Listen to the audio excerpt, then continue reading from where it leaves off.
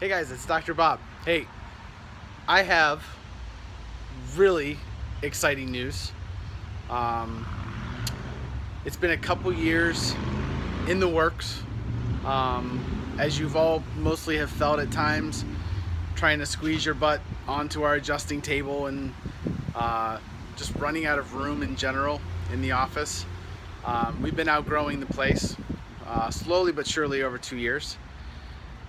So I've been looking for a bigger space for some time, and nothing was quite panning out the way that I wanted or I was hoping for. So I just stayed diligent, kept praying, kept searching, and the right place showed up. So Leonard Chiropractic will be moving. We're relocating to a bigger space to add more comfort and more space for patients as they come through. It's just a little bit down the road. It's 12 minutes. I timed it multiple times from the current location to the new location.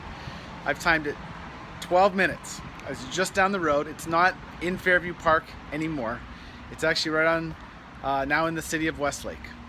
But I don't want to tell you exactly where it is yet, just to add a little bit of a teaser. We're going to be starting construction in the next month. Hopefully we'll be done by October 1st.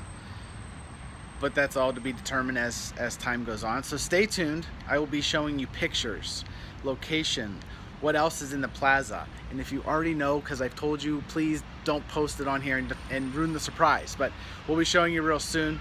I am truly blessed to have such an amazing clients and patients for the massage and for chiropractic.